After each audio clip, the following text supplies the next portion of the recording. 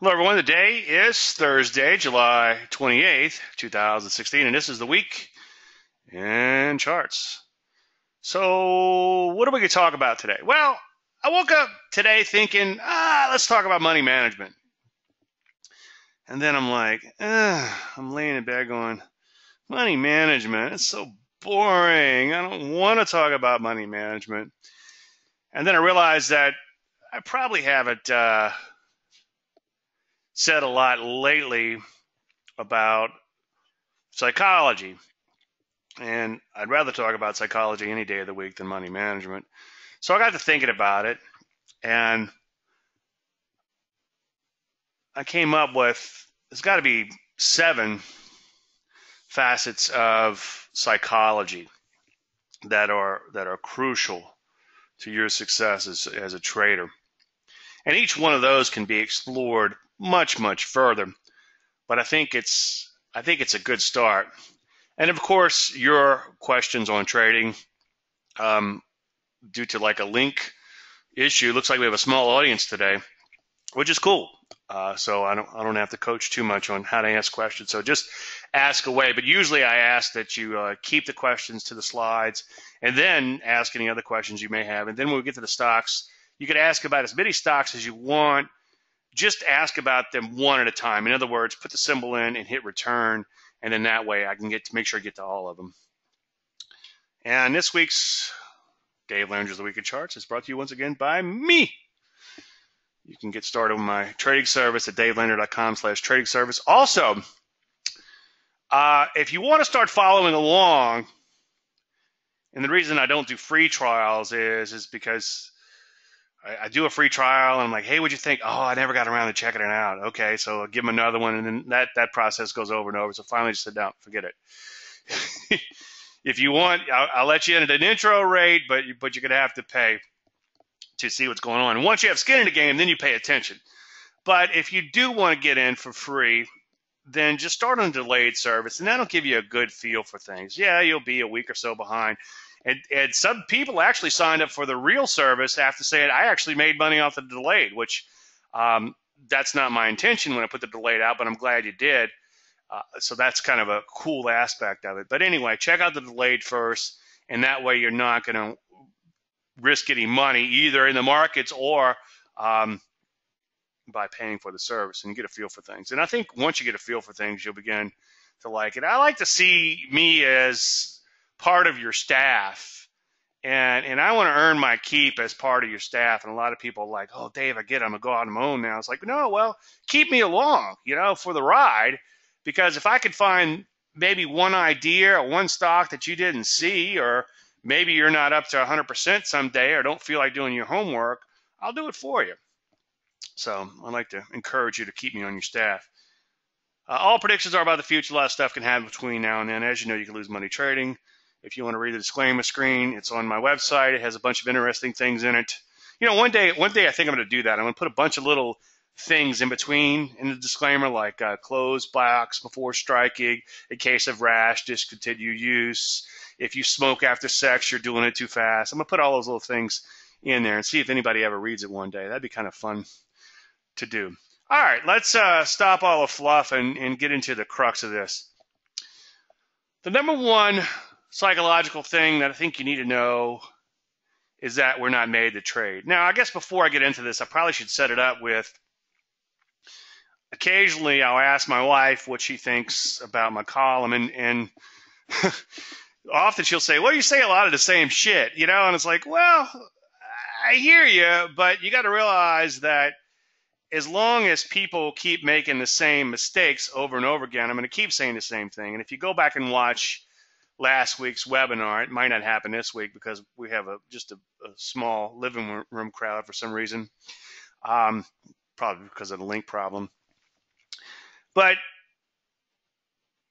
if you go back and watch last week's Dave Landry's The Week in Charts, you'll notice that I talked about net. And when I talked about net, which, believe it or not, I'm going to talk about it again this week. But when I talked about it, I said, I know you guys' eyes are probably glazing over, but you'd be surprised at how many times people forget about net. And guess what? When we got to the charts, On chart after chart after chart, people would say, hey, what about this stock? It's like, well, it's gone sideways for a month or 2 or 3. Never forget about the net. So that's one reason why you hear me say a lot of the same things. It's like I woke this morning thinking, like, what else could I possibly say? I think I've said it all. But sometimes the reiteration of it is what's necessary. It's like the preacher that Anthony Robbins talked about that said the same sermon over and over and over again, and then one of the parishioners went up and said, hey, Reverend, I can't help but notice you're saying the same thing over and over. And he says, yeah, I'm going to keep saying the same thing until you people get it. So my apologies for being redundant here.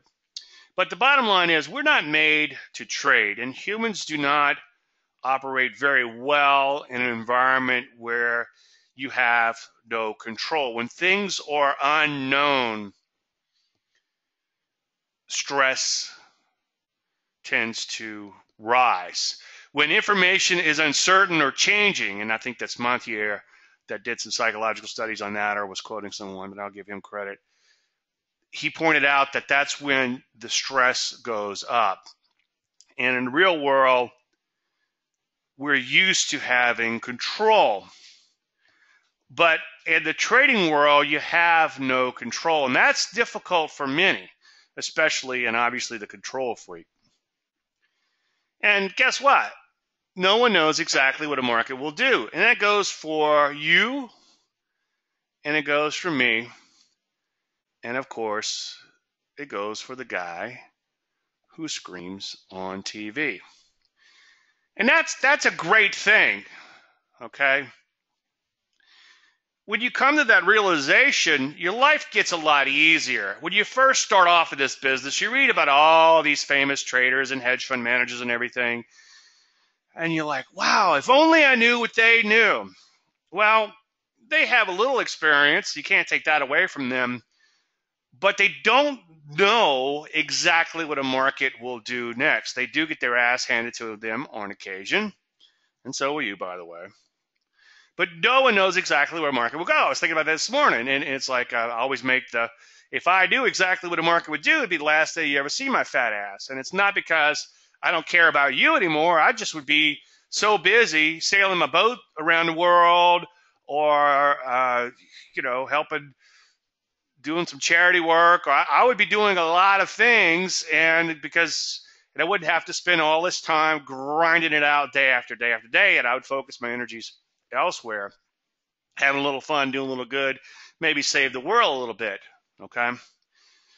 So no one knows exactly what a market will do, and that's liberating, and that's so much stress. I put so much stress on myself early in my career thinking that if only I could figure out what exactly a market will do. Well, you don't have to.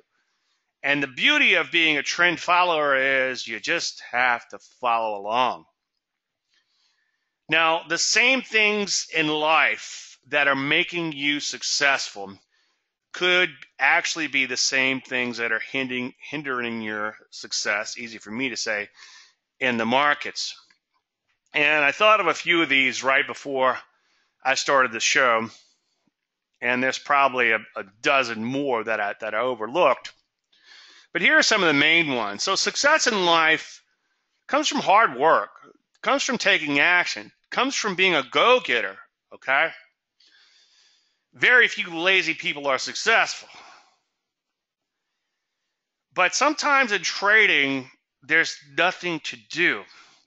Either there's nothing to do because your positions are on and you have to let them do what they're going to do, or there's nothing to do because the conditions aren't conducive to your methodology.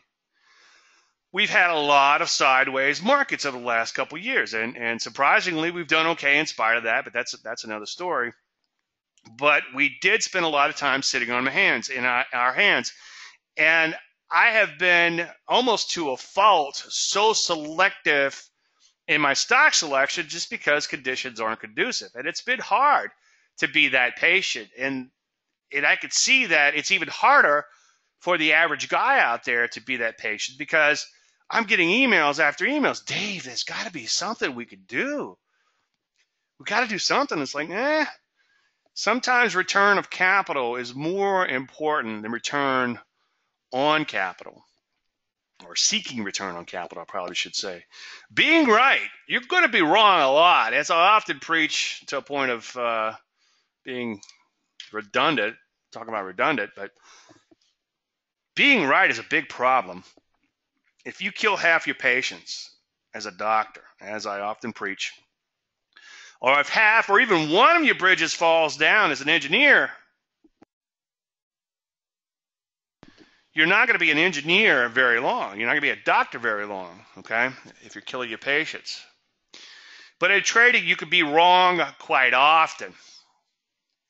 In fact, depending on the methodology, if you're trying to trade for a little bit longer term, you're going to be wrong as much as 80% of the time.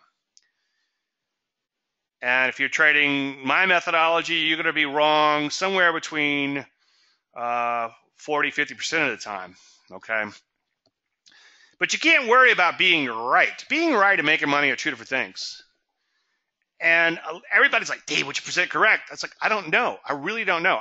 If things are going really well, I might be 70 or 80% correct, okay? But I'd rather be 30 or 40% correct and make money. But people confuse being right and making money. I could write you a system real quick. I don't know. Buy the S&P on the third day it goes down and exit at the first profitable open, okay? That'll probably work until it don't, at least. And that might be 90% correct. Well, the problem is you're eating like a bird and you're going to end up pooping like an elephant, the old commodity adage. So you can't focus so much on being right. You have to focus on making money. It's a very process-oriented type of business. And the doctors that I work with that have, I pick on the doctors because they seem to be the worst. And we're going to get into attitude is more important than aptitude in a few minutes. But doctors seem to be the absolute worst when it comes to trading. And they've forgotten that they spent years and years in medical school and have spent years and years and years getting their experience. But one thing that I have been doing lately when I'm talking to the doctors is like, well, is there a procedure? Do you have a procedure when you go to a surgery or for diagnosing a patient or whatever? And they're always like, well, absolutely. Well, you have to take a procedure approach to the markets, and it's more of a procedure than anything else. Controlling the situation. Obviously, you can't let somebody bleed out. Obviously, you have to make sure you have the right materials to build the bridge or to repair that automatic transmission. And regardless of what you do, or if you're a manager, you have to make sure the employees are doing a certain thing. You have to have some sort of control. You cannot have chaos. But as we just saw in the markets, or just said, as I've said ad nauseum, you have no control over the situation. Applying logic. I think last week, a week before, I've been putting a lot of my intro slides into these presentations. We'll talk a little bit about that in a minute. But the main thing that I wanted to explain and get the point across, especially when it comes to the newbie, is that, and I'm quoting from Tom McClellan, when you make a trade, you're not only forming a relationship between you and the company and you're expecting the company to do great things, you're also forming a relationship with everyone who bought the stock prior to you. And those people will screw you. And then I went on to say that people buy and sell stocks for a variety of reasons. And I could even quote Tom's mother on that one. Some people buy when they have money, some people sell when they need money, and others use far more sophisticated methods. So you have no control over all of those people. But once you begin to realize that, and the market could be illogical, then your life gets a lot easier. Now, the other thing that helps you be successful in life is experience. And experience is important in trading, but the market will often be a really bad teacher. And ironically, I've got an example of a really bad teacher, but the client recognized that it's an email, and we'll get to it towards the end. But the client recognized that he possibly had a bad example to learn from, even though the bottom line worked out pretty good for him so far. So as far as experience being a bad teacher, if you've been trading for more than a few days, you'll know that the market will often encourage you to take a small profit before it evaporates, because you'll make a small gain on a trade, then you watch it disappear, and then you'll make a small gain and you watch it disappear. And the third, the fourth, the fifth, or the 10th time that happens, you're like, you know what? F this. I'm going to take that small profit. And then what happens? The market takes off shortly thereafter, and you miss the mother of all trades. The market will also teach you to exit at the first signs of adversity. Let's say you got to stop at 5 points, and the market starts going against you 1 or 2 points, like 5 minutes after you get in a trade. So what do? It's like, oh, geez, I don't feel like getting stopped out yet again. So what do? Well, you exit. And then guess what? Then the market turns right around and goes straight back up. Now, it doesn't always turn right around and go straight back up. Sometimes it'll encourage you to hold on to a losing trade, because let's say you do get into a losing trade and your stop gets blown by and you decide, well, it's gone so far, maybe it'll come back, and you hold on, you hold on, you hold on. You finally throw in a towel, and what happens? Well, the market turns right back around and goes straight up. So you're like, oh, damn it. Now I know the secret to trading. Let's not use stops. So you don't use stops, and then guess what? You find out very quickly that'll work until it don't.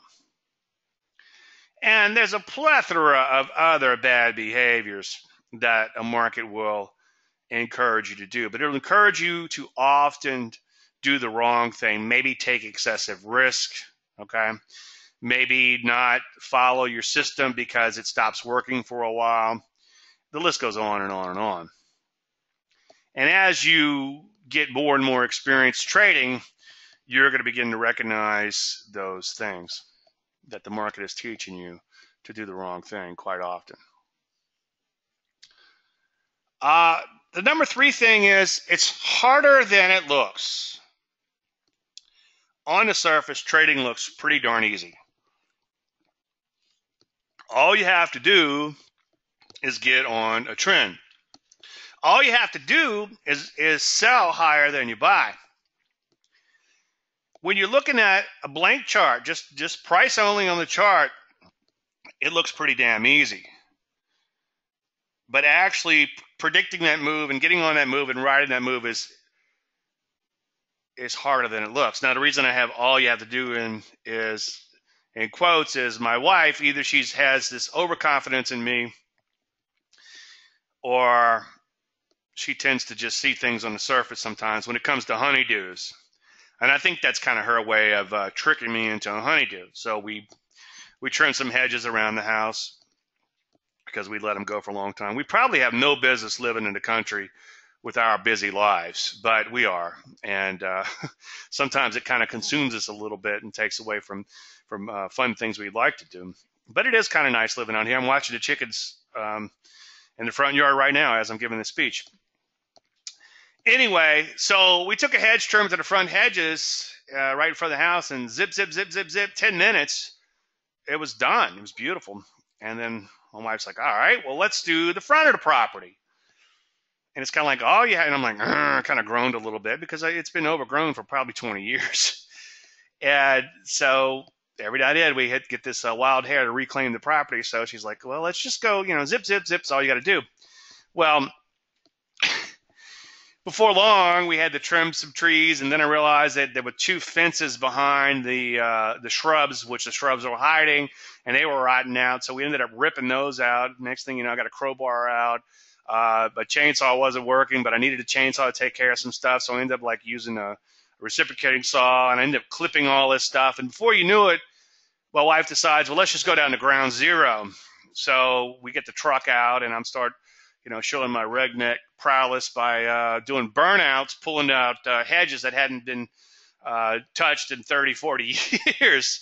So it's always a lot harder than it actually seems on the surface. And that's especially true when it comes to trading. Now, here's the flip side of that. I just told you that it's a lot harder than it looks.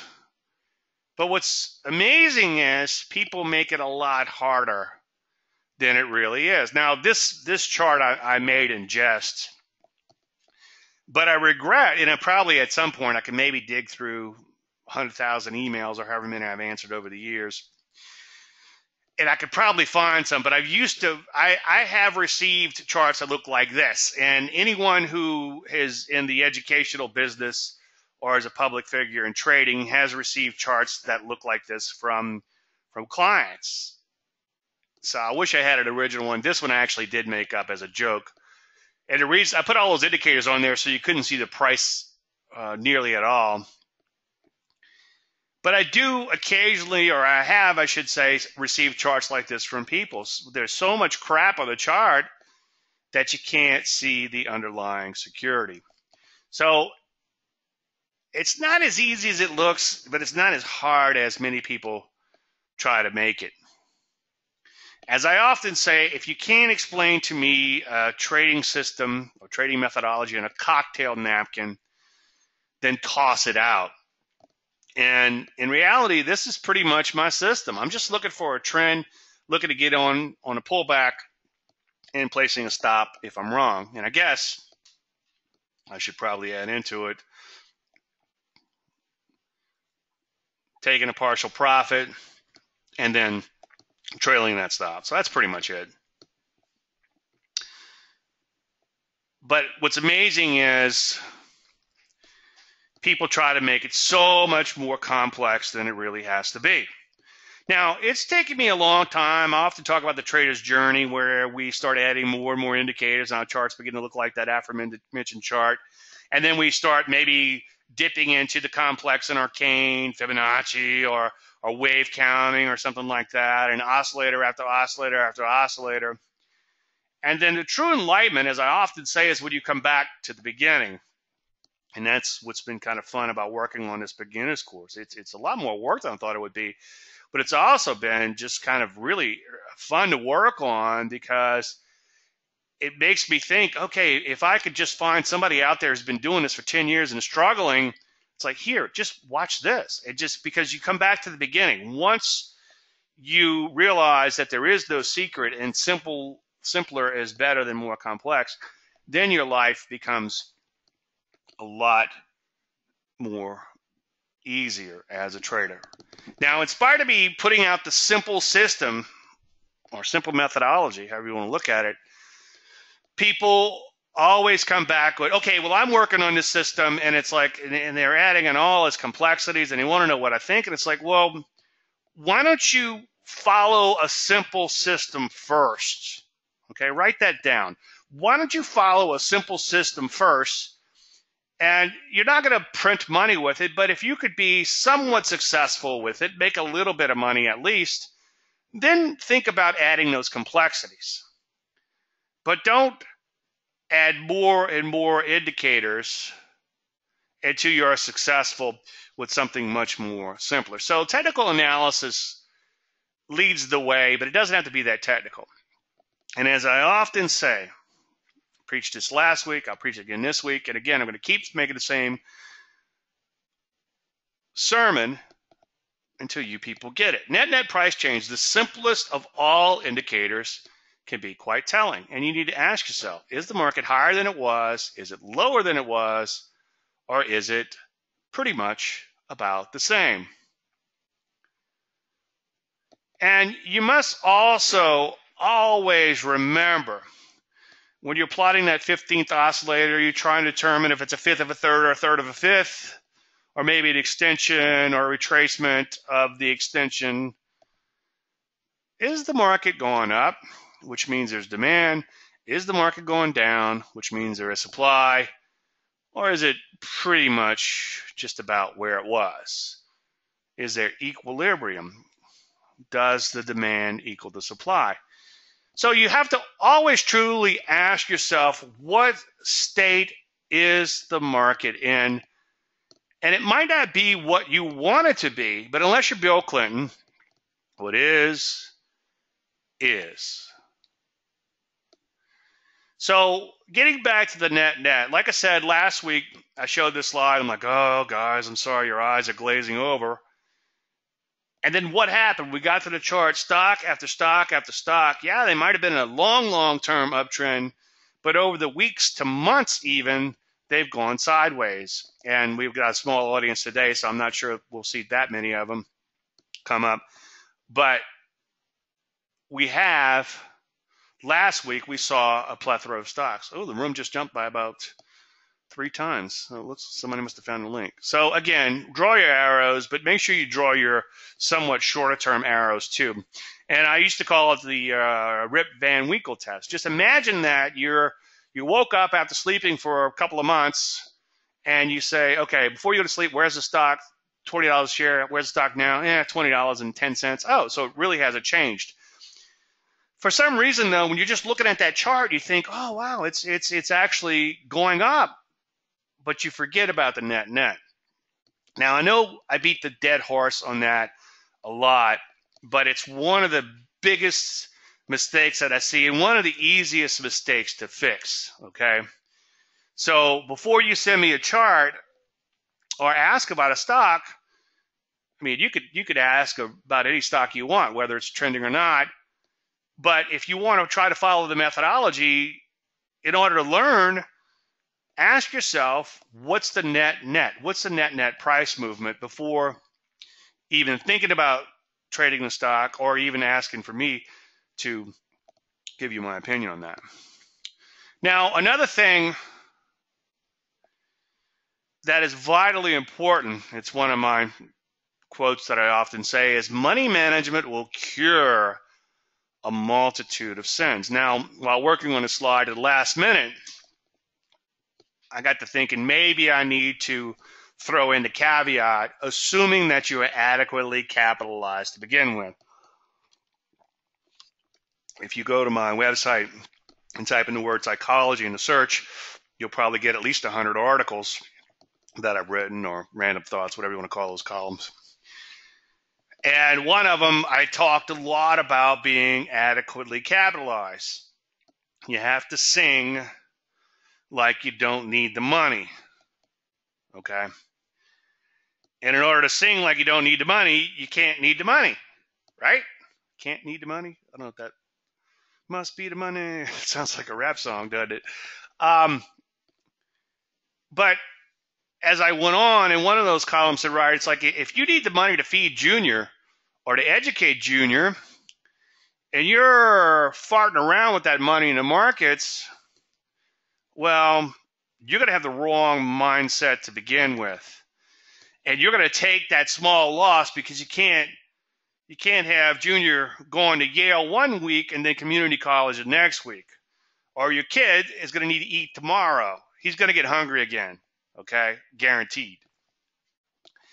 So you got to make sure you have enough money to begin with. Now, once you do have enough money to begin with in your account to trade, as long as you're trading at a proper size and following a strict money management plan, and by the way, garbage in, garbage out. I talk a lot about money management, and as I often say, when it comes to trading, it's very hard to talk about the methodology without talking about the mindset. It's very hard to talk about the mindset without talking about money management. So they're all intertwined. So here I'm talking about money management, but garbage in, garbage out. Make sure you're picking the best stocks to begin with. If you get better at understanding markets and your methodology, then you're going to be at better stocks to begin with. Then you're going to have the proper mindset to follow your plan.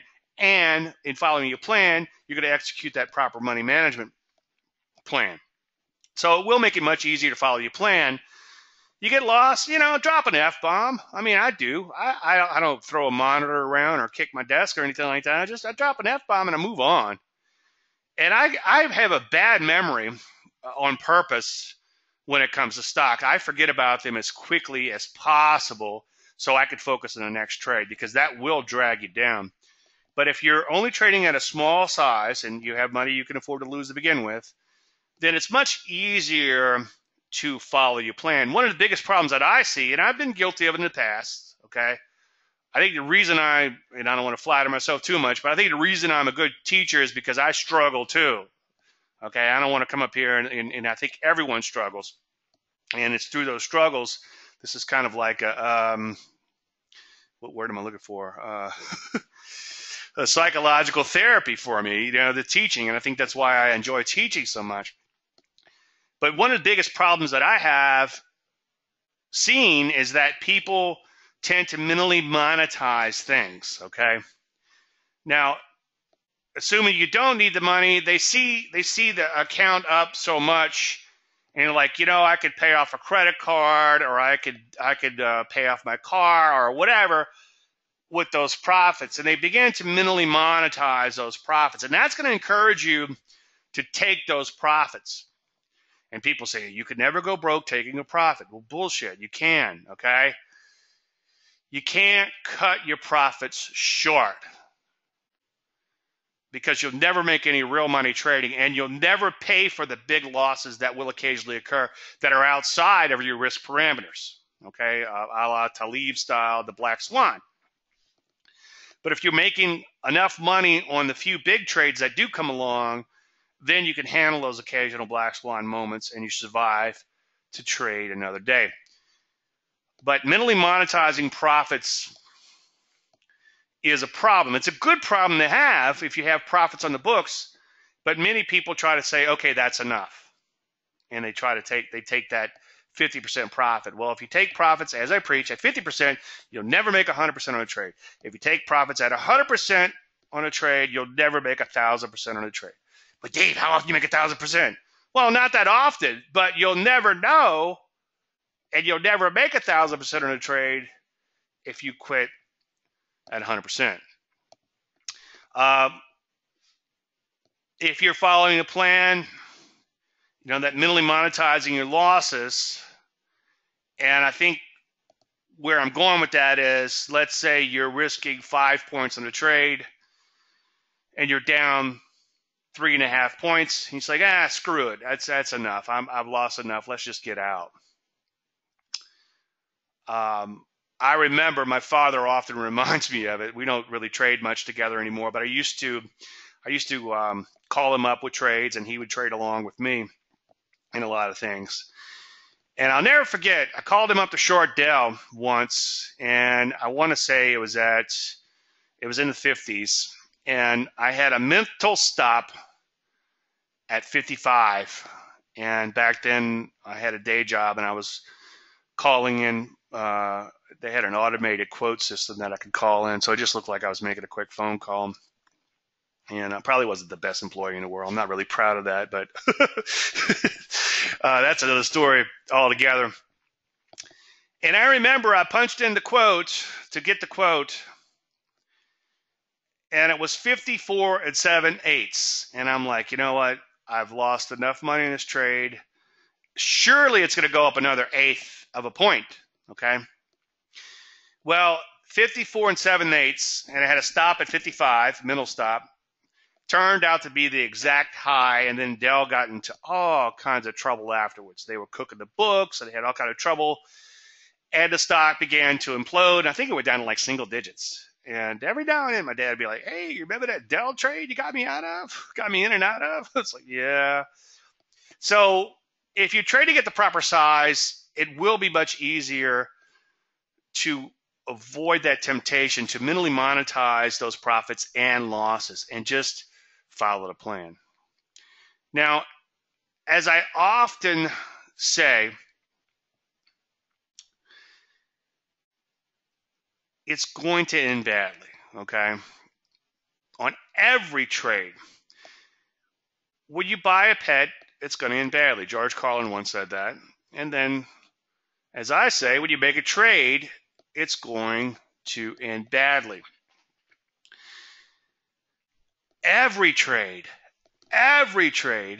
is going to end badly. Now, I'll just kind of skim over this real quick because I talk about this often. But the first thing that's going to happen is you're either going to get stopped out for a loss, and maybe it might be a little bit less than a total loss, but it's a loss nonetheless, okay? Or you might make a little, get that partial profit out, and then get stopped out. Okay? And then that's going to make you think, oh, I should have just sold it all at the high. Well, if you do that, you'll never catch a trend. And then the third thing that's going to happen is in the end, you're going to give up some of that trend. Okay. It comes with the territory. So this is actually a good thing to know that it's going to end badly. That's actually liberating. Okay. It still sucks when it happens, but knowing that it's going to happen makes it a lot easier to deal with. And number 7 is probably the most important one of all. We could probably talk about this one for a long, long time. But your attitude is way more important than your aptitude. I would much rather have someone of average intelligence. Who was it? Eckert or whatever said average intelligence is more than adequate when it comes to trading. Anything more is probably a hindrance. Well, attitude is way more important than your aptitude. I'd rather have someone of somewhat average intelligence who had the right attitude as opposed to a doctor or an engineer or anyone else who was wildly successful in their current or prior career. Because it's going to be tougher for them not to apply logic, not to try to outsmart the markets, okay? Whereas someone of average intelligence, you say, okay, hey, look, it is what it is. It's going up, it's going down, it's going sideways. You want to get in here. You want to check the net. You want to make sure you use a stop in case you're wrong. And if you're looking through all the charts and you see there's a lot of overhead supply just above where your trade is, don't take the trade. And you can give them a general set of rules and guidelines, and they can take the ball and run with it. But the smarter the person is, the more likely they are to, oh, well, I think it's gone down far enough. It's due to reverse. Well, you know that there's a surplus of oil or there's some other fundamental or logical reason why a market should or should not be doing what it's doing. So the distance to your success is often the distance between your ears, or it is the distance between your ears. Now, one of the things I thought about when I first started working on this intro course I keep talking about, I initially was thinking about, okay, well, you have to know this. You have to know what a tick is, an open, a high, a low, a close. I started thinking about all the mechanics of it. And that's important to know, and you have to know all that. But then I really got to thinking, what's the most important thing to know? And it's like your mental approach, your mentality is very important. And I found this definition that I really like that really applies to what I'm trying to say here, is it's a habitual, a characteristic mental attitude, easy for me to say, that determines how you will interpret and respond to situations. Okay? Your attitude on how you will interpret and respond to situations. Okay? Every trade's going to end badly. How are you going to handle getting stopped out at a flat out loss? How are you going to handle making a small profit then letting the rest of it evaporate? Okay? And that coming out with a small gain overall. And how are you going to handle taking a small profit and then watching the stock continue higher and think, geez, if I left that whole position on, I'd be making a lot more money.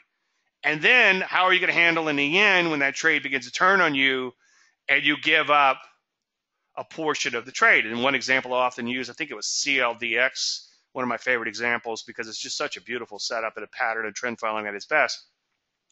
But that one position was up 211%, and when it stopped out, it was only up 150-something percent, okay? Well, 150% is much better than the poke in the eye, and that's when you're going to have to pat yourself on the back and move on. So it's how you see what happens, how you deal with what happens, how you interpret and respond to that situation. Like, it sucks. I had to give up some of that trend, but I'm following the process, and now I would like to say next and go on and find the next setup.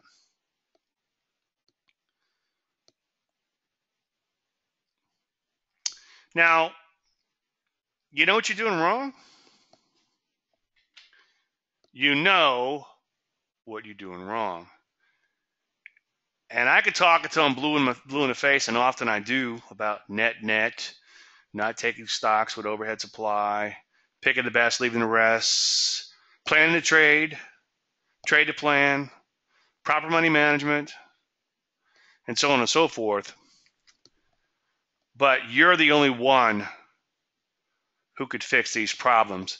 And the beauty is, more than likely, you know what you're doing wrong. And as I've said 1,000 times, when someone doesn't know what they're doing wrong, I take a look at their trades, and usually it comes really quickly to me.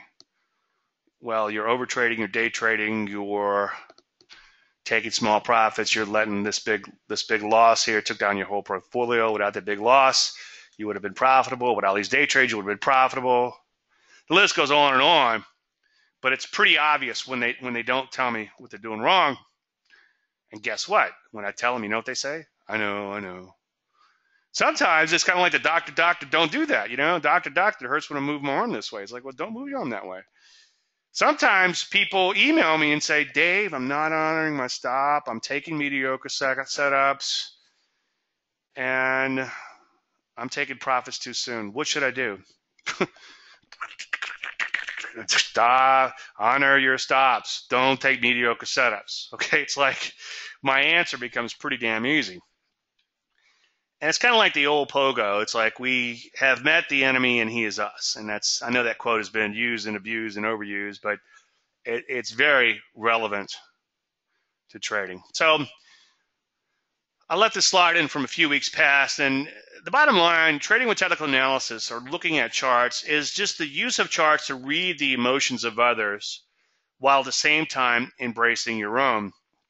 And then I've been kind of noodling with this a little bit, and I need to try to figure out a way to slip a little money management in there. But the money management kind of confuses my intent here. My intent here is that technical analysis is reading psychology. It's reading psychology, but you got to realize that you're one of those participants too. So you have to also embrace your own emotions in the process.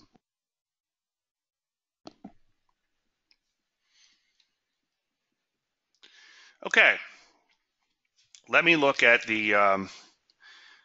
Let's get to your questions before we shift gears and get into emails. Okay, Leon, that's a good idea. Send a link out on Twitter. Yeah, usually I put a newsletter out, or what do you call it? Yeah, a newsletter out right before, but didn't have time today. Psychology is the hardest part of trading by far. Yeah, absolutely. You know, you met the enemy and he is you. It's not sent out this week. Okay. Yeah, there must have been a problem with the GoToWebinar mailing system or something.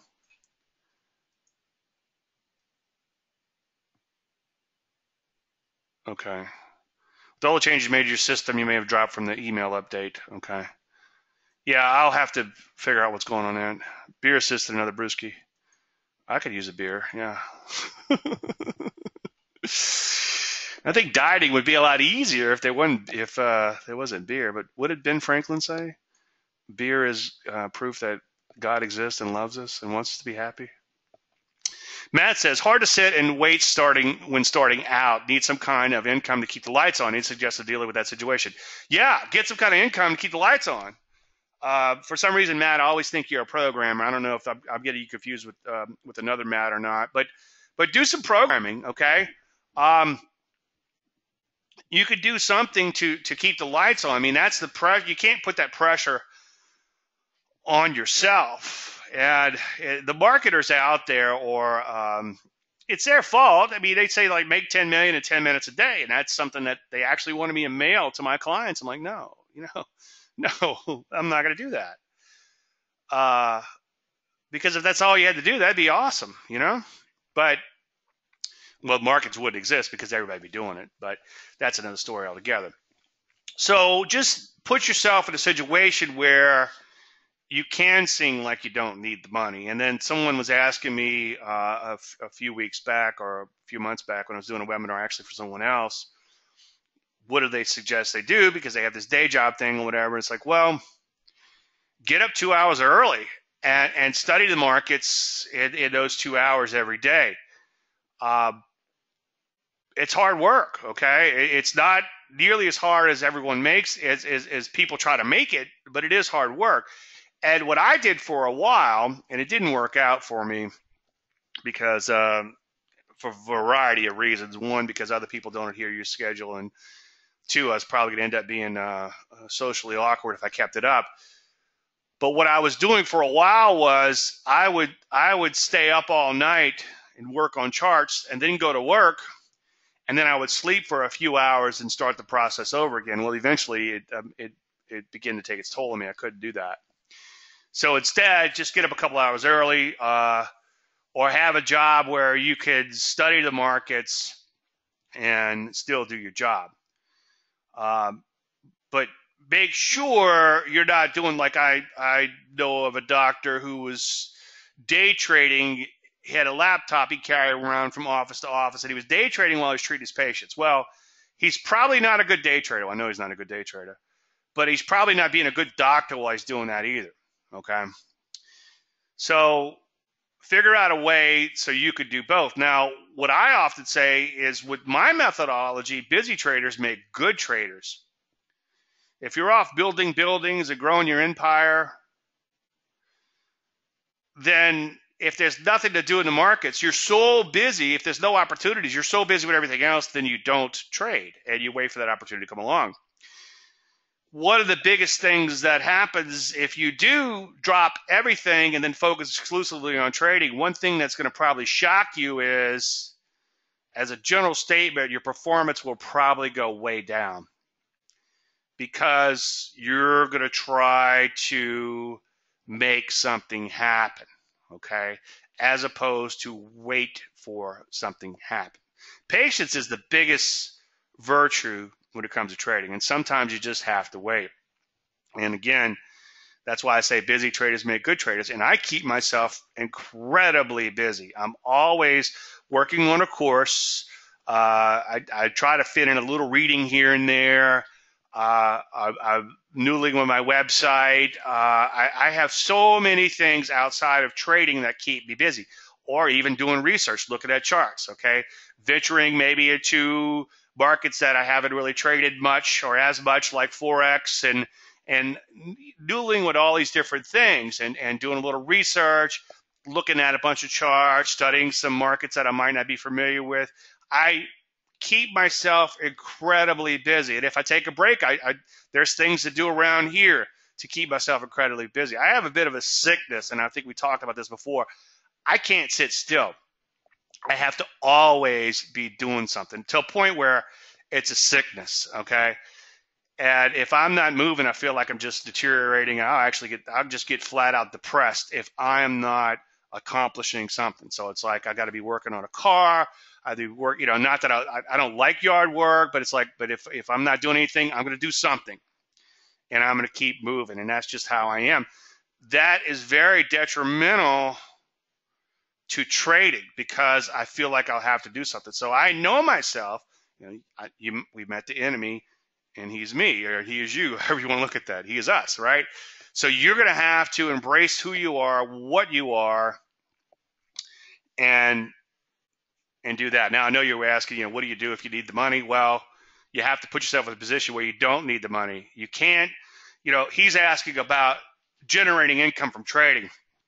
And I think maybe at one point in my career, I thought it could be done, but it really can't, because so-called income-producing strategies are dangerous. I got an email just recently, spam email, and it's like it sets up a scenario. Imagine this: you sell some options for $2,500, and then 2 weeks, those options expire. You made $2,500.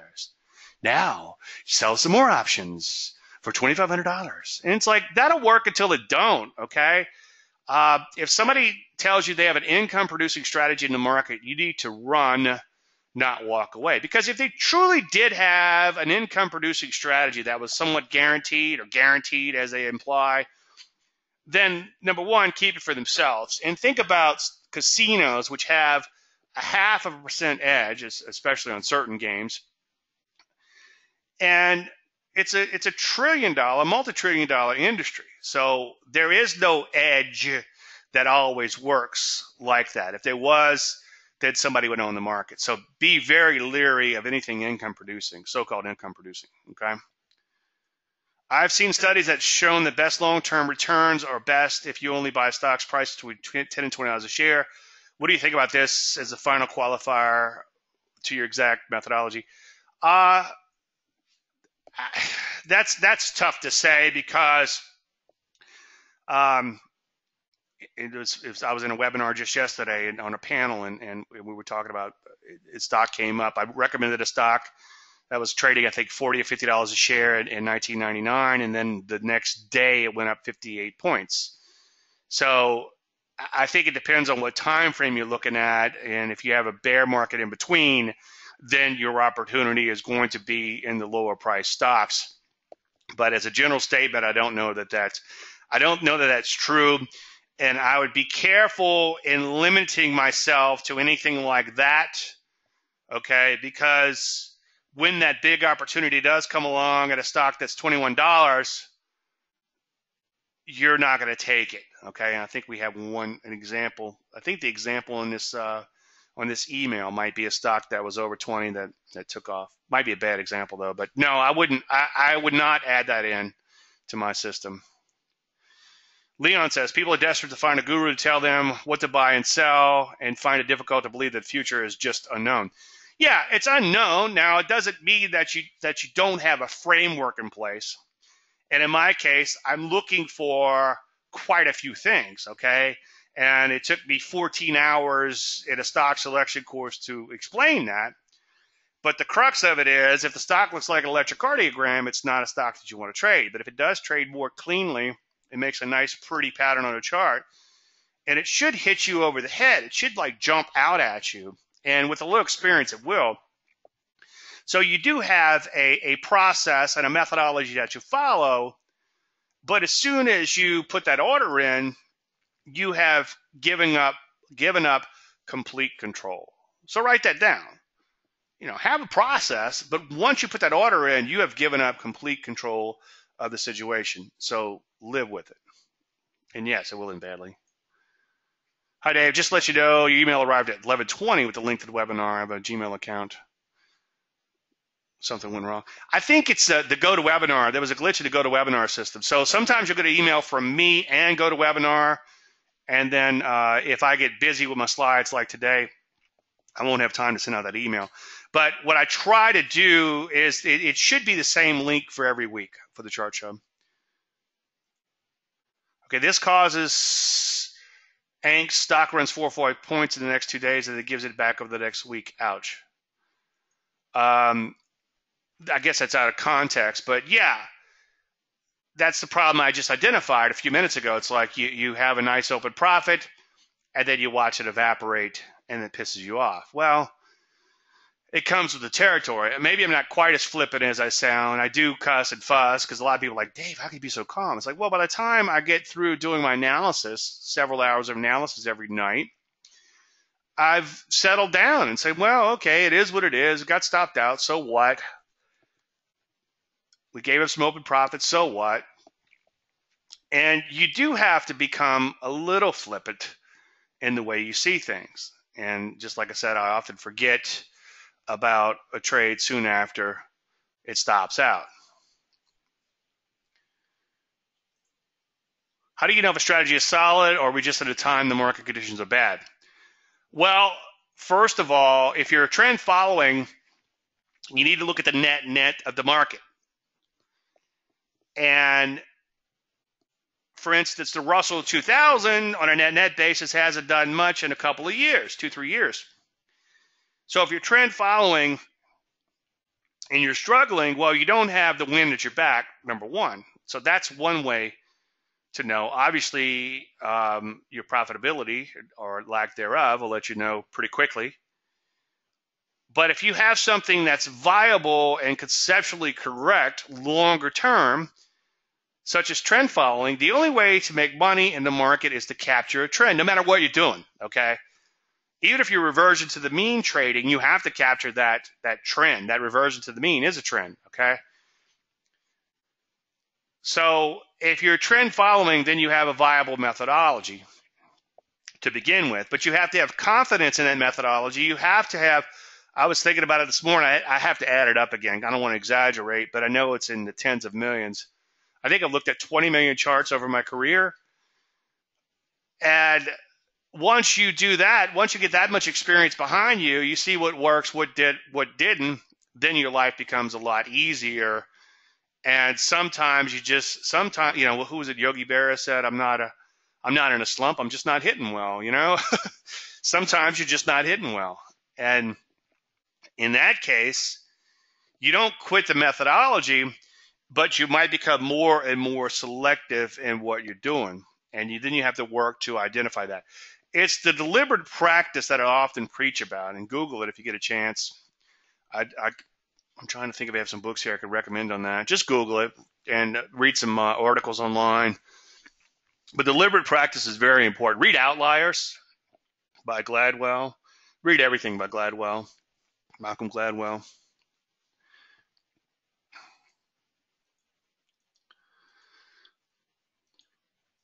And always doing something wrong. Sometimes trades don't work. Yeah, that's right. So the market can be a bad teacher.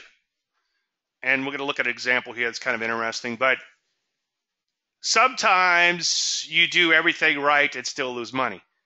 That's hard for highly motivated and highly educated people, because that makes no sense, okay?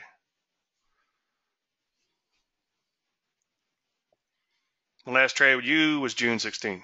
You should have one triggering today. So your last trade is July 28th.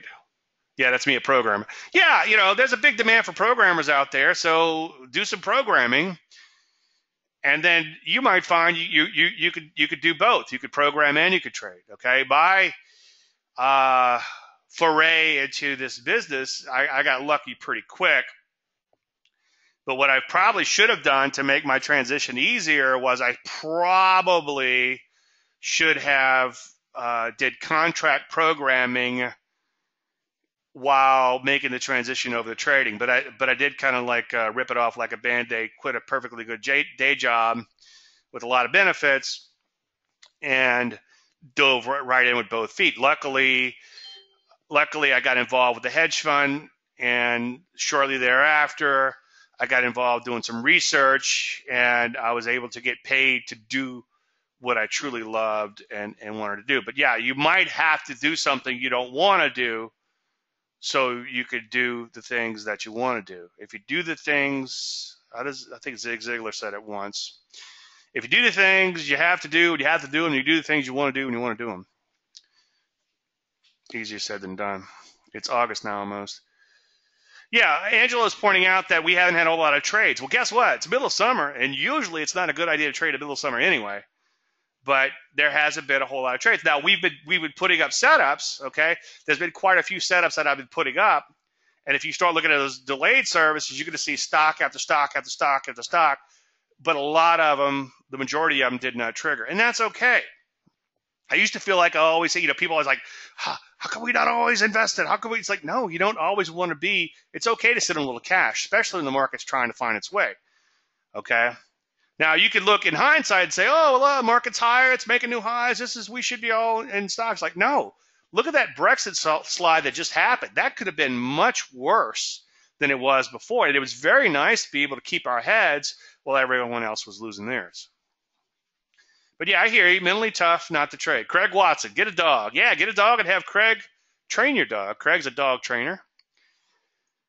That's a good idea. John says, if you don't keep yourself busy, then start forcing opportunities. Absolutely. You know, you try to, what's the old saying from market wizards? They talk about it. Instead of intuition, it's intuition. You know, you start to see something that's not there. And that's especially true if you're watching every little tick. And you'll try to make something happen when it's not there. Angela says they have a theoretical income strategy. Yeah, you know, and that stuff will work until it don't. And if you're taking small gains and have huge risk, you know, here's a system for you. Take profits when you're up 1 point, but risk 3 points. You're 3 times more likely to get that 1 point than you were to get stopped out. Only problem is if you get stopped out for 3 points, then you're going to have to make 3 trades in a row. Okay? And then if you have 3 losing trades in a row, then you're going to have to make 10 trades in a row to get back to break even, or 11. I have to do my math on that. Okay? So 10 or 11 trades. And then let's say that you get whacked for, like, say, 10 points. So now you're going to make like 20, 30 trades or whatever. So there's a trade-off in trading. You could risk a lot and make a little and be super accurate, and that'll work until it don't. And people, there's not enough people out there explaining how this shit really works. Pardon my French for you ladies in here.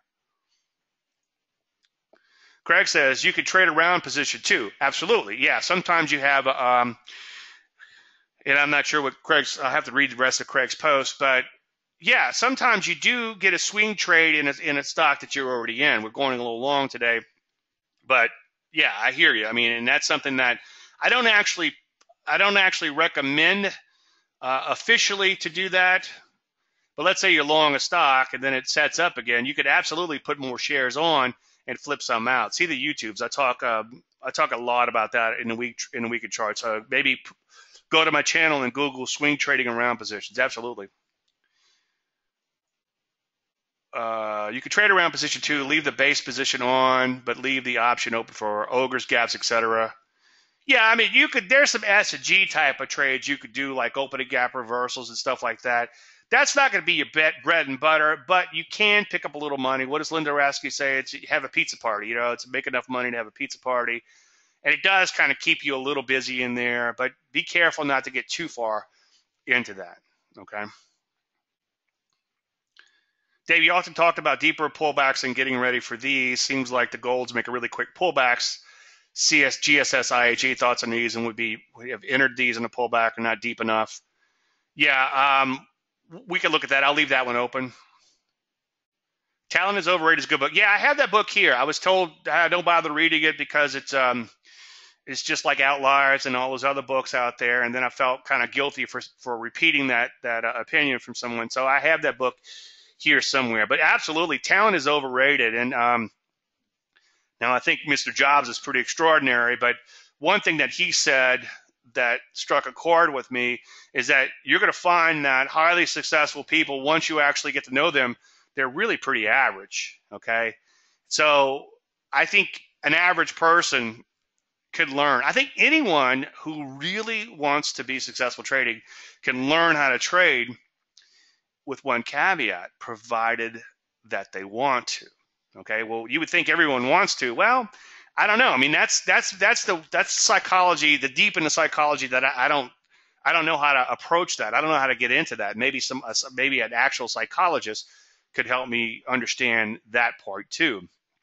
But I do see people make the same mistakes over and over again. Again, like Livermore said, sometimes people make mistakes and know they are making them, and they don't seem to want to change their behavior. So that I can't figure out. I don't understand. So provided that you want to, okay, I can tell them don't do that, and then they're like, Dave, I'm along for the ride, and then they're taking the best setups, and then as soon as it gets kind of quiet, like Angelo pointed out in more recent times, what do? Well, they go back to day trading. All these bad habits come into play. They try to catch bottoms, they try to catch tops, etc.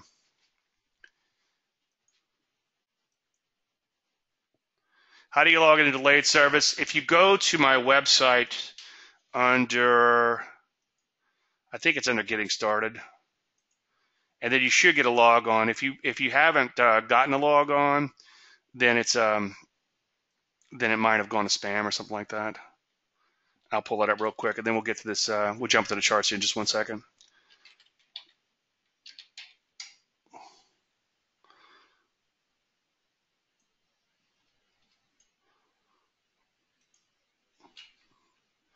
So if you come right here, let's get started. And then I give you a list of things to do to get started. And somewhere in here, you're going to have delayed service right here. And you should get email automatically delivered to your inbox with the log on. And if you sign up for it before you didn't get to either sign up again or let me know and I'll get it to you. Trading around a position also works until it doesn't. Well, yeah, you could obviously, yeah, every trade works until it doesn't, okay? And every trade ends badly. But yeah, sometimes you're trading around a position and it doesn't work out. But let's say you are up 150%, like I mentioned earlier, and it sets up again and you lose a little bit on that add-on trade. Well, net, you still did pretty good overall. And maybe if you'd have picked up a few trades along the way, you ended up doing quite well. Unfortunately, there's no guarantees. As I wrote a while back, you want a guarantee, buy a toaster. People want something else. People want someone else to do it. I could literally watch their eyes gloss over when trading is brought up. Well, you probably know more about trading psychology and psychology. Well, you probably know more about psychology of people than the mortal man. Craig trains dogs, and Craig often emails me and says, say, Dave, it's like all dogs have these inherent characteristics. You know, it's not like one dog doesn't act like a cat or a kangaroo or a monkey. All dogs tend to have a certain characteristic, and the variable, okay, what do you call it? The independent variable? Dependent variable? I'm digging myself a hole here, but the variable, Craig says, is the trainer. So Craig doesn't train dogs. Craig trains people. And the dogs just happen to learn in the process or not. You did squirrel away some nuts early this year to use now. Yeah, absolutely. We had a few good trades early this year and things worked out pretty good. And it's killing me too. It's killing me. I'd love to just be able to print some money and put on a bunch of trades and for ego purposes, for monetary purposes. I'd like to build my client base up and the service and all. And that obviously happens when we start go through that print money phase. But it's really been a lesson in patience, and it's really been a lesson in just sticking to it. And it's tough. Having a qualified strategy that has worked well over a long period of time can go a long way to give the person the confidence to follow the strategy through good times and bad. Absolutely. We're still beating the market, Dave. Yeah. I mean, it makes it pretty easy. You know, what sucks is when you have, I want to say, was it 2013? I kind of forget exact years and when things happen. But it sucks when you have a market that goes up quite, like, let's say you have a market goes up 15%, but it dropped 20 or 30% somewhere in between. You know, it did that 2 or 3 times. It looks like a electrocardiogram, but at the end of the year, it's higher. That's a hard market to beat as a trend follower. But as long as the market's just kind of plodding around, not setting the world on fire, even when it's going sideways, not always, but even when it's going sideways, if you're picking your spots very carefully and only trading those emerging trends in sectors or established trends in sectors and sitting on your hands a lot, then that market is, I'm not going to say easy to beat, but sometimes a little easier to beat than one that just whipsaws back and forth. The secret is a positive expectancy. Absolutely. Okay. Let me get through this email real quick. Dave, for tomorrow's show, please cover Sky People Fruit Juice with a shout out from Guatemala for you. Also, if you missed a stop at ACII due to travel and no internet, what do I do? Praise the gods or scold myself for not following the plan. I was rewarded for not following the plan. Well, James answered his own email.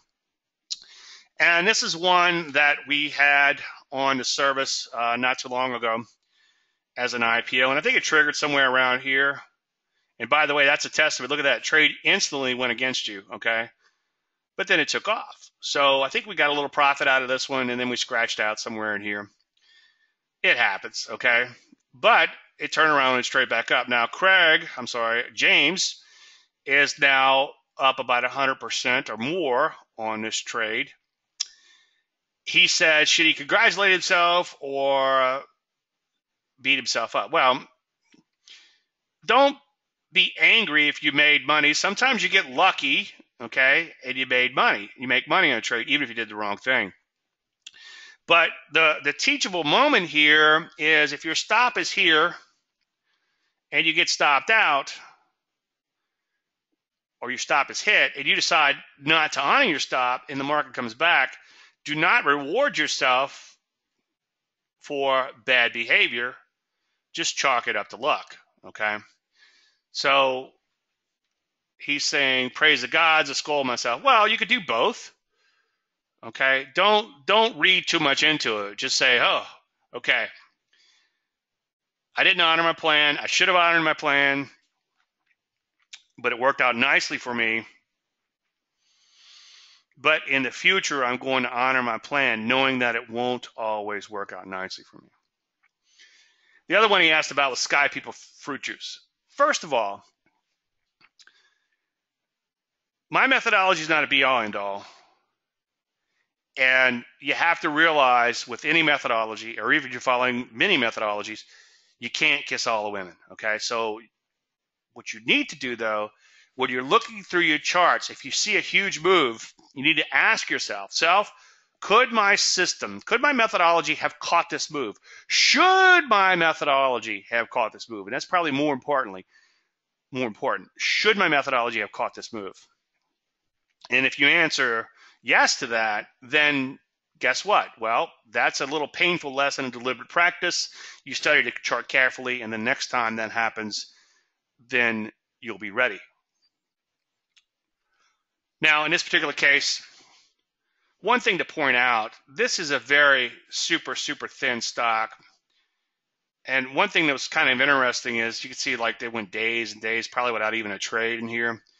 One thing kind of interesting that I picked up, I picked this up empirically from looking at a bunch of charts, looking at a bunch of thin charts that really don't adhere to any pattern whatsoever. And then it's funny, like down the road, you get confirmation. I think it was Greg Morris said, technical analysis only works if you have a representative sample, okay, or a sample large enough to be considered a representative sample. So I do like to trade thinner stocks within reason, but you got to realize if you get into a very thin stock, there might not be enough players to have the technical analysis work, the psychology, the overall psychology of the market work. And hopefully that makes sense. So technical analysis works, but the market has to have enough players to make it work. Now, in a case like this, the stock jumped like 100% overnight, okay? So you can't jump into the stock just because it took off 100% overnight. I'm sure there was a bow tie or something in here, but don't do that. Don't start trading thin stocks, penny stocks, when they jump, like make these huge jumps. I think the reason James might have been looking at this stock, I think he was recently watching my stock selection webinar, and basically in that I said that an inefficient stock can make a larger move than an efficient stock. So, and I said Sky People fruit juice could probably make a bigger inefficient move than something like PepsiCo. And as you can see here, the stock went up 20,000% or whatever it was. What's that? Can somebody do the math on that? If something goes from, let's say $1 to 20, is that 20,000% or 2,000%? 2,000%. Anyway, well, this is not a tradable move. And the other thing too, and this is something I actually talked about in that seminar, this is what I call a bottle rocket. If a stock goes straight up like this, it tends to fizzle out quickly. And then notice that it's already lost 60, 70% of its value. So you just have to let these go. This is not a tradable stock, okay? All right.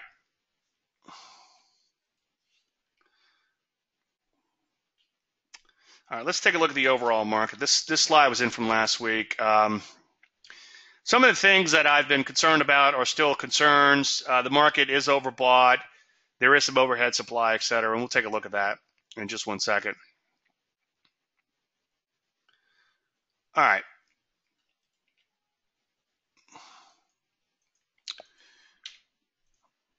Let's take a look at the market real quick, and then keep those. Feel free to ask about individual stocks now. And then, John, you're next. We'll answer your question first, and then we'll get to everyone else. Okay. Overall market, P's losing a little steam in here. Kind of trading sideways. What's that net thing I talk about? So we've gone sideways for a couple of weeks. We did go straight up. The good news is that it is consolidating and is kind of holding these levels. And the longer it can hold its levels, then this will become the new equilibrium point for the market. So that overbought condition will get walked off.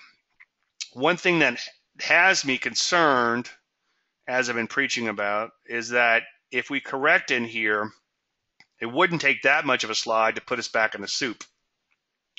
And if we got back in the soup, what would the problem be? Well, we'd have this net problem where we'd actually be down for a couple of years in the market, okay, or at least a year and a half. So that's my main concern here. But there's always something to worry about. As a general statement, the market continues to improve. And I'm liking it better now than I did a few days ago or even a week ago, because as long as it can continue to trade sideways, the longer it just kind of, this becomes the new, I don't know what word to use for this, resting heartbeat for the market or whatever, this new area, new value zone, equilibrium zone, whatever, then maybe we can mount a new leg on top of it. So this overbought situation gets walked off, and that becomes the new normal up here. NASDAQ composite, I was a little concerned because it was kind of drifting in here, losing a little steam, but it did kind of pop higher. As I often preach, you don't want to see a market do this, go higher, and then kind of drift off. If anything, a pullback is more productive. The good news is, so far, it's plowing through this overhead supply like butter, but it's very important to clear that overhead supply and then some. And the reason is that, again, what is technical analysis? Reading the psychology of the market at the same time controlling your own. Those people who bought the market in that zone, let's say somewhere between 5,000 and 5,100, as long as that market keeps going higher, they're going to get their money back, okay?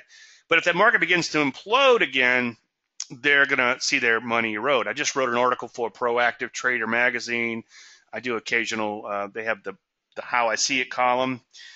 And I pointed out the fact that the market had improved quite a bit as of late, and we completely erased the Brexit slide, and that was a good thing. My only concern was, though, vis-a-vis the Brexit thing, is that showed how vulnerable this market is. It began to implode overnight on a little bit of bad news. Now, it was able to shrug it off. That's a positive thing. But one has to wonder, what's the next shoe to drop?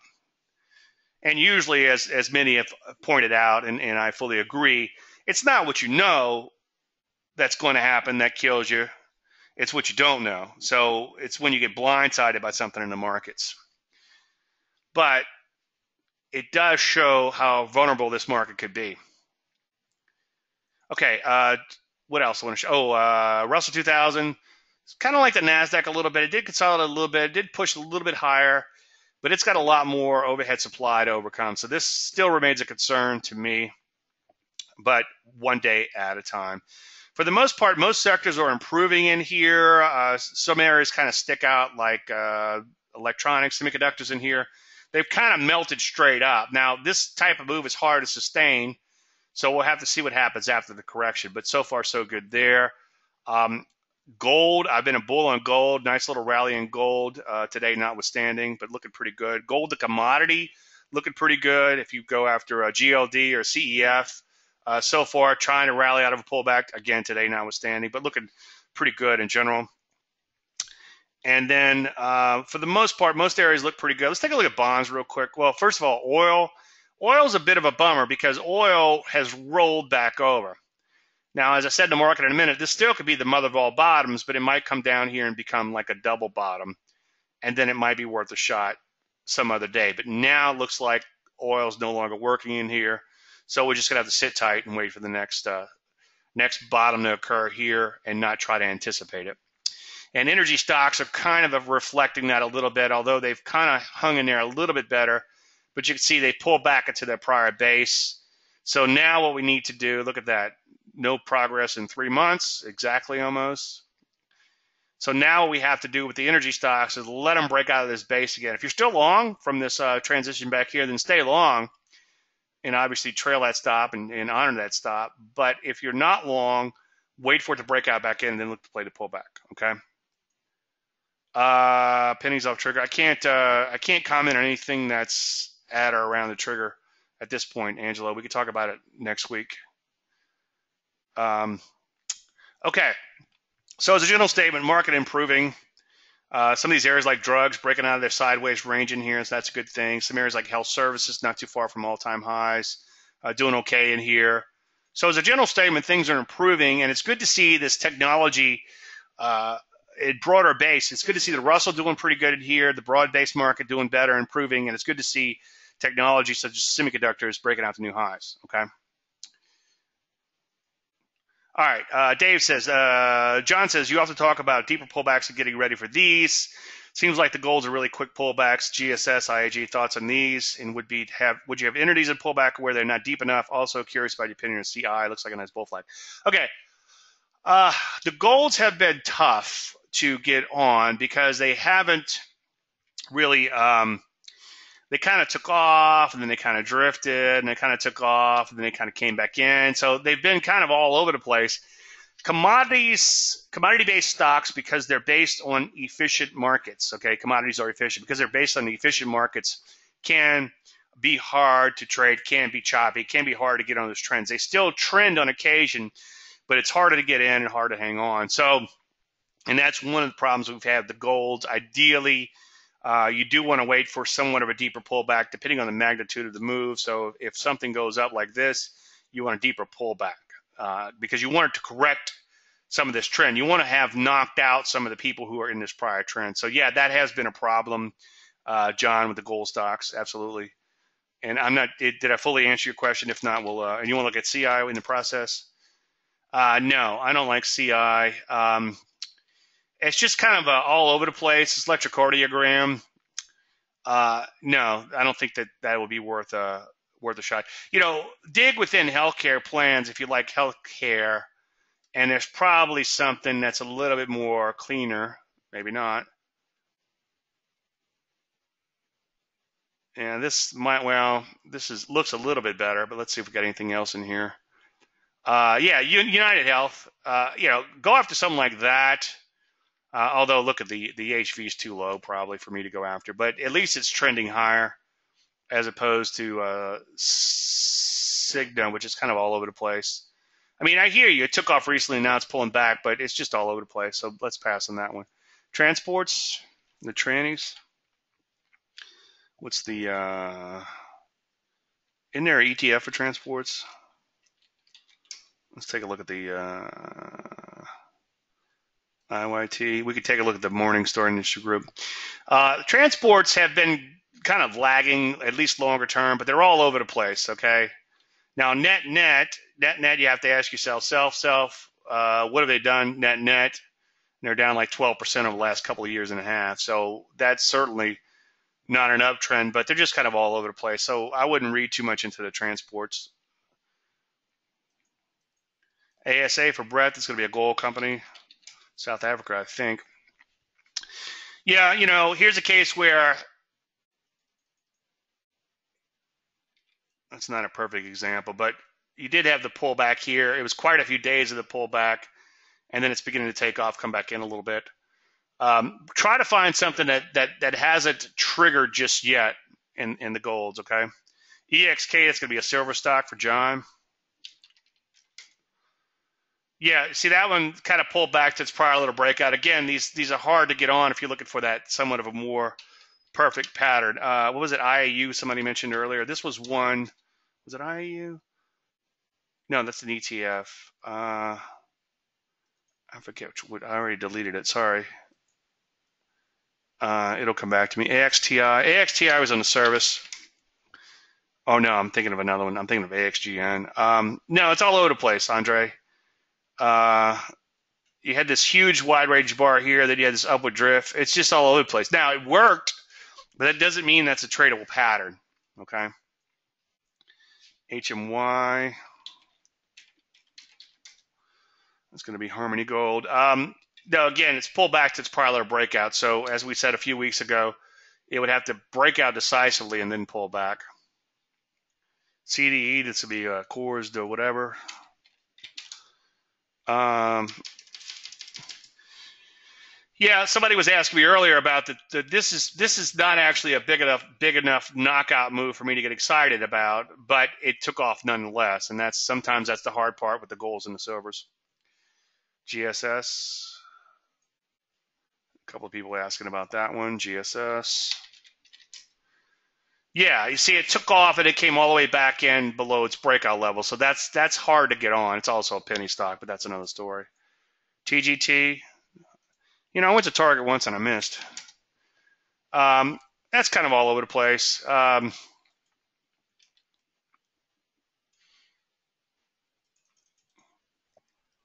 Yeah, there's really no structure here. It looks like it's trying to work its way back higher, but you got overhead supply. It's all over the place. Electrocardiogram longer term. Stay away from that one. IAG is the one I'm thinking about. Thank you. Yeah, IAG was one that, and here's a pain in the ass here. This was one that was in the service, and then I took it out because it didn't trigger, and then it's already doubled in value or whatever, nearly doubled in value, I should say. And I know some of you guys took it anyway, and God bless you, because it, in hindsight, still didn't look that bad, but it no longer fit the methodology. And sometimes that's a tough part, is saying, okay, I'm following my methodology. This one no longer fits. Am I going to make an exception, or am I going to pass? If you make too many exceptions, then you probably need to change your methodology. So for the most part, you want to try to follow that methodology, and an exception should be just that. An exception should be something that happens every now and then where you bend the rules a little bit, okay? And again, if you're making too many exceptions, then maybe you need to really think about changing your methodology. But I only like a few days of pullbacks in some of these new trends, these emerging trends. I don't like to see months and months or weeks and weeks of pullback. But in this particular case, it really didn't do anything wrong. I bet if you look at like a weekly chart or a 2-day chart maybe, or a 3-day chart, it probably looks a little bit cleaner, okay? So you can see it took off, and it really didn't pull back that much, okay? But it no longer fit the methodology, so I had to let it go. EXAS, yeah, we've talked enough about the transports, I think, for now, Howard. But thank you on that one, DJT.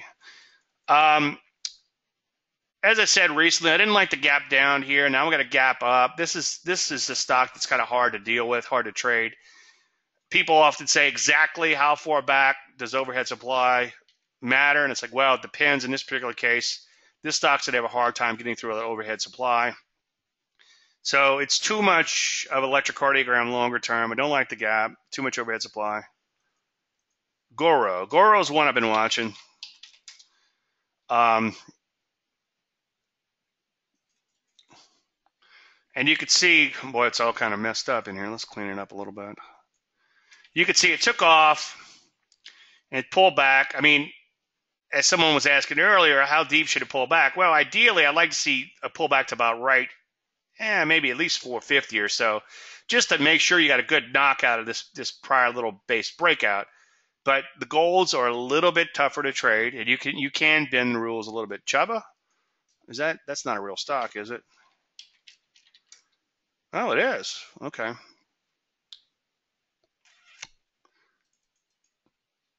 Yeah, IPO. It may, as I said in the IPO course, something that makes the new high. I'm sorry, what you're looking at, the buy at B pattern. Now giving the pattern away. I guess I should put the course on sale. Maybe I'll do that today. But when you're trading the buy at B pattern, if your initial range, if the high is set for the 5-day range on the first day of trading, I guess that's what I'm trying to say, then you have to apply the other rules to that. So yeah, it could work, but rewatch the course and use those rules on that. TPIC on the first pullback. TPIC. Yeah, I mean, that's what's pretty amazing, is that I keep thinking that this IPO bull market's going to end, and I keep thinking, oh, I'd like to do a service. I'm doing the work anyway. But I've been thinking that for 2-3 years, and every time I think it's going to end, it goes on. So I guess the day I put a service out is going to be the day it ends. Yeah, I don't like VNR anymore. That's one I was talking about. Shorter term looks okay. I mean, I guess it's all right, but it's kind of bottomed out, and now you're getting quite a few days of the pullback. I mean, it looks okay. I still think a bottom is in place, but I've taken it off my radar. But I don't know. I guess in hindsight, or looking back at it again, I should say, it still looks okay. It is still a bow tie. It is still off of major lows. A little bit on the volatile side, so be super duper careful.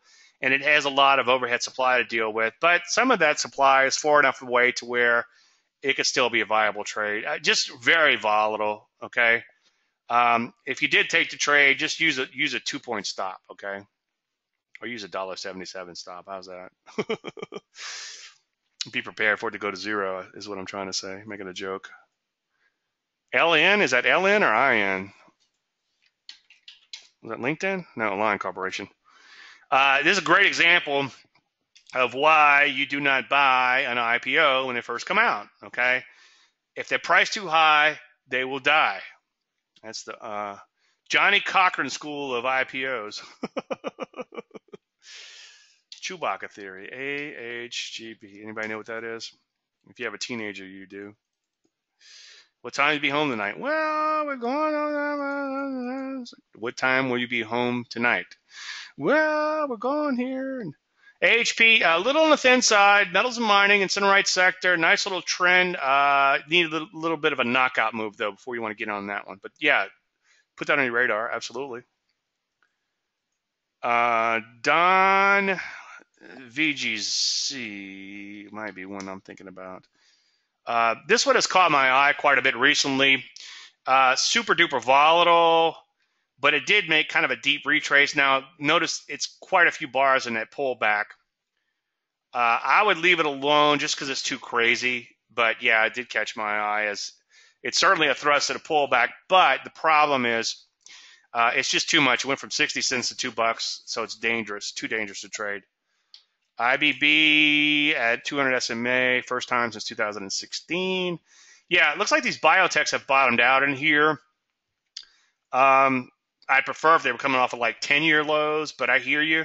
And he's saying that it's penetrating the 200-day moving average, so that's certainly a good thing. Is that a 200? Yeah. So, yeah, that's certainly a good thing. You know, it always kind of amazes me. Something as simple as a 200-day moving average in daylight can keep you on the right side of the market. Daylight meaning lows are greater than the moving average. So I wouldn't trade this mechanically, but I would say, okay, if the IBB is below the 200-day moving average, I want to either be shorting biotechs or out of biotechs. If the IBB is above the 200-day moving average, I do not want to be shorting biotechs, and I might want to be thinking about being long biotech. So again, a little bit more to trading system than just that, but that certainly helps you out, or it will help to keep you on the right side of the market. Okay, we need to go into a lightning round here. We're actually out of time, but let's just do a few real quick. YRD for Arsity. There's a bad tick in here that always messes its chart up. Yeah, so far so good. On a pullback, put that on your watch list. Absolutely, looks pretty good. OR. Yeah, I don't know what to do with this one. It's the chart's messed up on this one, so and it's real thin. That's too thin, so leave that one alone. I could pull it up on stockchartsmaybe.com and see what's happening, but okay, you're long this one. Yeah, if you're long this one, stay long, but it's kind of all over the place. I hear you. Okay. Well, we better wrap things up. We're out of time. I appreciate you guys taking time in your busy schedule to be here. Sorry about the link issue. We'll try to get that fixed. But I will begin processing. As soon as I hang up here, I'll start processing, and we'll get it up on YouTube as soon as possible. Thanks, everyone, for showing up again. Any unanswered questions, davidlandry.com. If we don't talk between now and then, everyone have a fantastic weekend, and hopefully I'll see all you guys and girls again next week. Thank you so much.